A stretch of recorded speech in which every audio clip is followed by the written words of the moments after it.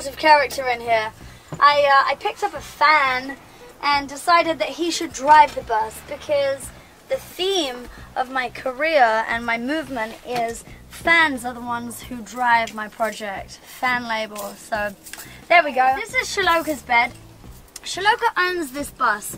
He actually, funny enough, where are the pictures? He used to be a Calvin Klein model.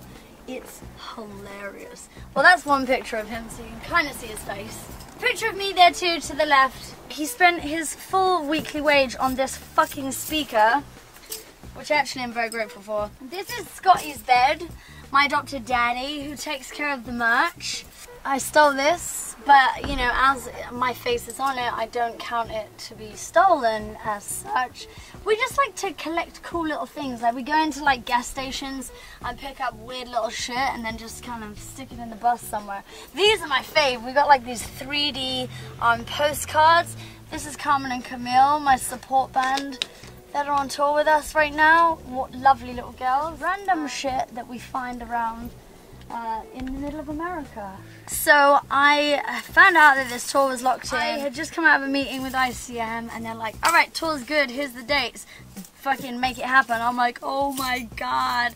I had no manager. I had basically no one. It was just kind of like me making shit happen myself with my agents. Not really the money to kind of pull it off, to be honest. And so I was taking my Uber, driving back home, and I drove past this bus and I was like, oh my god. I said, you have to turn around. So I had the Uber pull up next to the bus and I was like, excuse me, hello, hello. And it's Shaloka. And we got the whole thing on camera, which is crazy, and it's in one of my We Are Neon episodes. You can see the whole process. I basically have this magic power where if I look into your eyes and say what I want, I can make shit happen. So I did that to him, and you know, now it's my tour bus. Hey, we get it for free. Okay, moving on. This is Mojo's bed. He's always sleeping. Mojo is my trombone player. He's done some doodles here. We shall not tell you the meaning behind the doodle. Nemo is hiding here.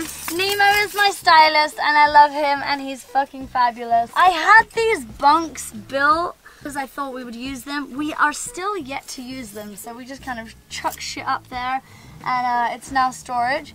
So my hula hoop is up here. I like to do hula hooping as a workout. I also have a hammock up there, but I put it here one time and we were driving and I fell and I crashed. Didn't go very well, so we put it back in storage. This is Bear's bed. And Bear is, I feel like he's the queen of the tour, you know? He's a little bit of a diva. We love him, but he's definitely, you know, he's the boss of the tour. He will knock anybody out. He's our warrior. We love him dearly. He's my drummer. This is Ben's bed. He is the tour manager. He's a lot of fun. I mean, we're a lot of fun, but he's wild. This is the princess bed, aka Moa. And this is Nigel Bear. New addition to the family, Ziggy Marley, aka my bag. He got in a fight last night, so he's bleeding. Tough out here, you know. Nigel Bear's got no eyes. It's just fucking how it goes. This amazing wig back there that I wore for the show the other day. My sign. All kinds of shit up here. I mean, I don't even know what's up here. Oh, that hat is pretty cool. It's like a funeral hat. There's a kettle, because I like to drink tea. Lots of teas up there. Oh, you have to see this. This is one of the things we got from the gas station. It's a unicorn. It's fucking magical. We have a sewing machine back there. And then underneath there's the drums and everything else. I sleep like this because the bus is very bouncy.